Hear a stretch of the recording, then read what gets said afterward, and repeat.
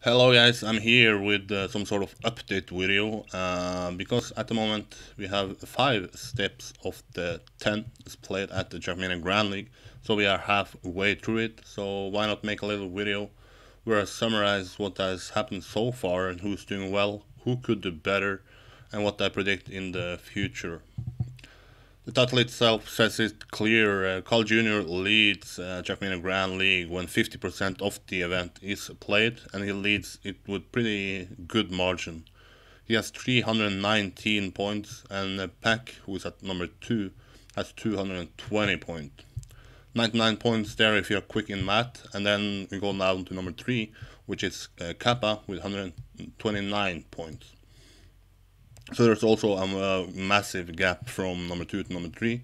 But then from number 3 to number 4, there is just 10 points. Spam is number 4, and then it's really close from there. Bren with 113 points, Scrappy 100 points, Papu 89 points, Cap 70 points, Rollin 66 points, Danik B 30 points, Dexter 24 points, Bits 19 points, Dunsta has 10 points, Macy has 6, Severus has 5, and Sky, who is now out of the event, had 3 points.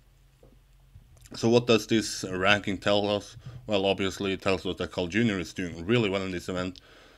And once again, he's proving what talent he has. New format, still, he just dominates it. He is doing the best, at least in the rankings, and gets points every single step and collects them into his total scores.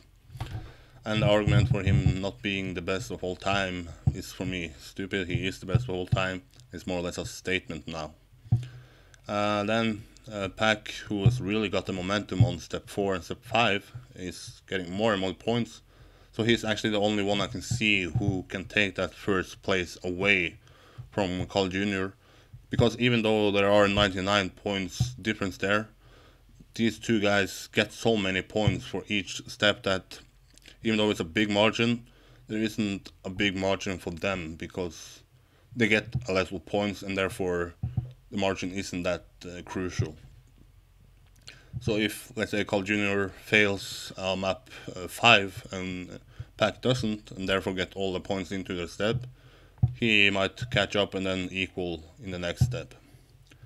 And then I would say there are a battle between a lot of people in the step, or for the third place, you have Kappa, Spam, Brand, Scrappy, and Papu within 40 points. I would say that Scrappy is the one who has looked the best out of these guys. He's just a victim of failing the step 1, missing 50 points there, and not playing step 4, so getting 0 points, step 5, sorry, so getting 0 points there.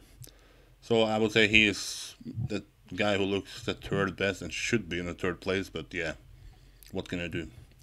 Kappa was probably the guy who disappointed me the most before step 4 was played, but then he got a lot of points there and even more points now in step 5. So he seems to get more and more momentum and seems to be more and more serious about this event. We talk about number 5 or number 4, sorry, Spam. Who's number 4 actually? I don't think too many people expected him to be one of the guys battling for the third place here. At least people I spoke to had names, but he didn't pop up too many times. But once again, that seems to be the case for him because before the World Championship in October, not many people mentioned him to be a contender for a grand final, but it ended up being the case and he finished 6th. And I believe he can even get the third place here. He seems to be also getting better and better. Seems to like this endurance format, doesn't do too many mistakes, and therefore gets all his points because he never drops down below 8, or at least he doesn't rarely. Then Bren, number 5. I had him as the biggest favorite before this event, and then I had Pac and then I had Kappa. So he's probably the guy who, at the moment, I expected to do a lot better. It was almost like people I spoke to before the event, they had him as the winner already. Why should you even play this event? Just give the money to Bren. But now I don't want to say struggle because he's number 5.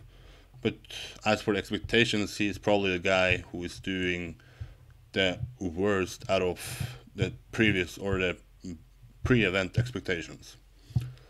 And then I could mention Danny B and Dexter, who will also fall in that category. I believe people expected them. I myself, at least, if I just speak for myself, I expected them to do a lot better.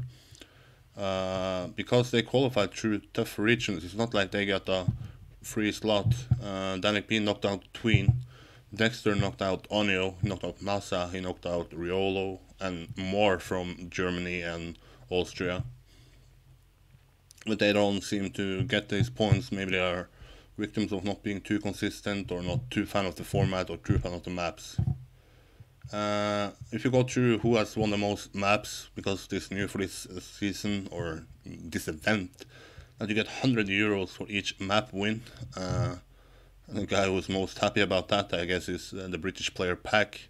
10 map wins, so quick math there, €1,000. Then you have CarlJr 8 map wins, Scrappy with 4, Papu with 2, Dexter with 1, and Spam with 1. But yeah, I probably missed a lot of map because that doesn't add up.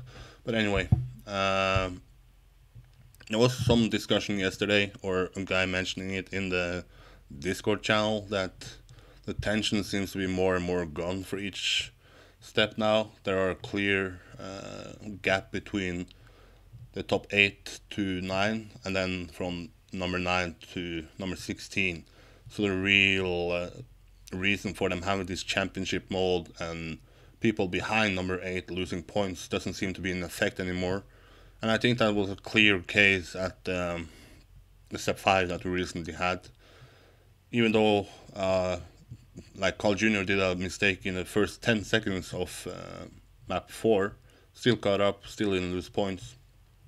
A lot of players were like 20 seconds to half a minute behind Spam on map 5, still didn't lose any points. So that's, in my eyes, it's just a good case, because then you still have the best players winning. But I see that people are a little bit frustrated about that, because the format and the reason for this championship mode was that it was going to be a battle and having fun on who is going to finish top 8. But now you can pretty much predict who is the group finishing top 8 and who is the group finishing behind top 8.